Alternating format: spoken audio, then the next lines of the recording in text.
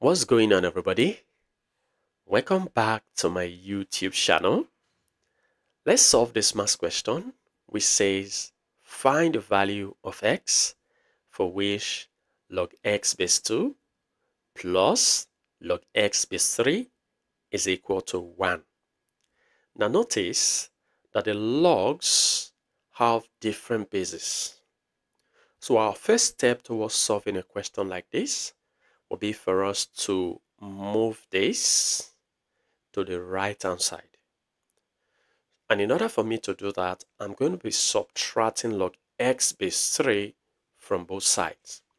So I have log x base 2 plus log x base 3 equal to 1.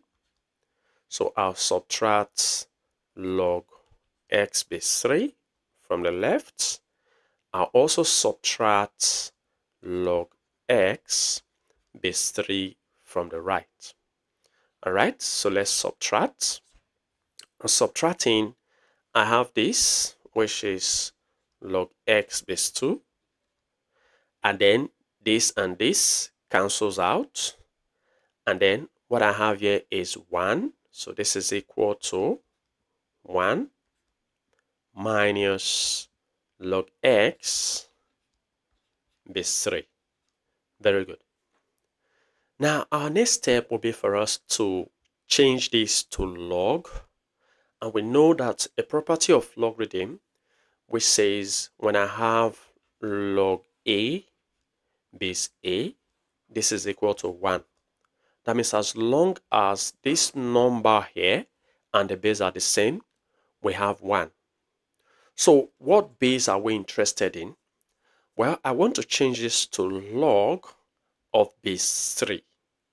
So that means this 1 is same as log 3 base 3.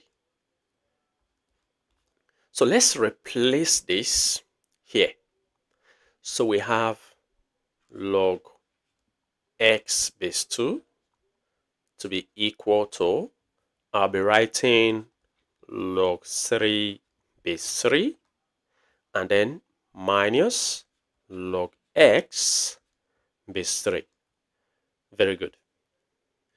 All right, so our next step will be for us to apply the law of logarithm on the right hand side, which says when I have, for example, log m minus log n, so long as the bases are the same, this is equal to log m over n. So we're going to be applying this to what we have here. So this becomes log x base 2 equal to, this expression like this can be written as log base 3, and then this is 3 all over x. Very good. Very good. So our next step will be for us to apply substitution. So we can say let's, what we have on the right hand side, which is log 3 over x base 3 be equal to z. And if we said what we have on the right hand side is equal to z, it shows that this expression, so we can say this implies that this expression, which is log x base 2, will be equal to z as well, right? Very good. Very good. Now let's take this one after the other. So from the definition of logarithm, which says the logarithm of a number is the power to which the base is raised to give that number. So from here, the base here is 3. The power is z. And this gives the number which is 3 over x. Now we do the same thing to this. So the base here is 2. The power is z. And this is equal to the number which is x. So our next step will be for us to multiply the two equations, because I can call this equation 1 and I can call this equation 2. Very good. So let's multiply. So this is 3 to the z times 2 to the z. This is equal to, this is 3 over x times x. Now notice that x can cancel out, leaving behind 3. And then from the property of indices, so long as the exponents are the same, we can multiply the bases, or we can group them together. So let's just group them. So this is 3 times 2, which are the base, and then a common power of z. So this is equal to 3 on the right hand side.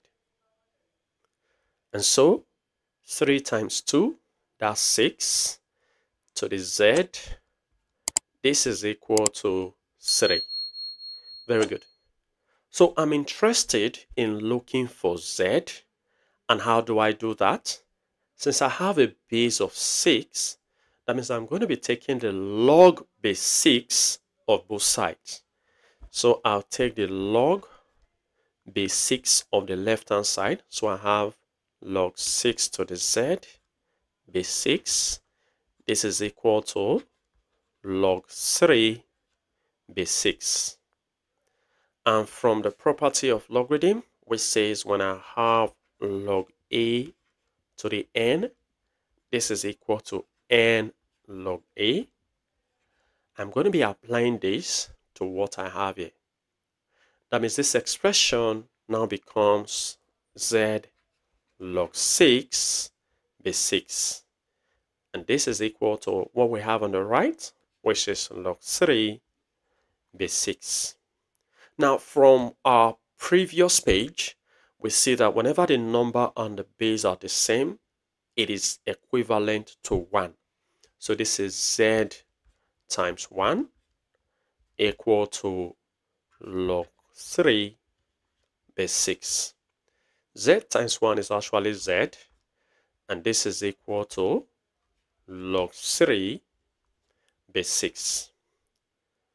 And now recall from our previous slide that we said log x base 2 is equal to z.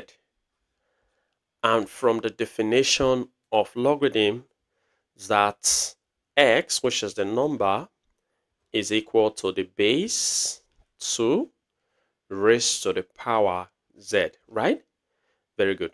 So substituting, we're going to have x to be equal to 2 raised to the z, which has a value of log 3 base 6. And this is our final solution for x. Well, feel free to share your ideas in the comment section below. And if you enjoyed this video and have learned something from this video, go ahead and give this video a thumbs up. Subscribe if you haven't. Turn on the notification bell so you don't miss my upcoming videos. And like I always say, until next time, take care.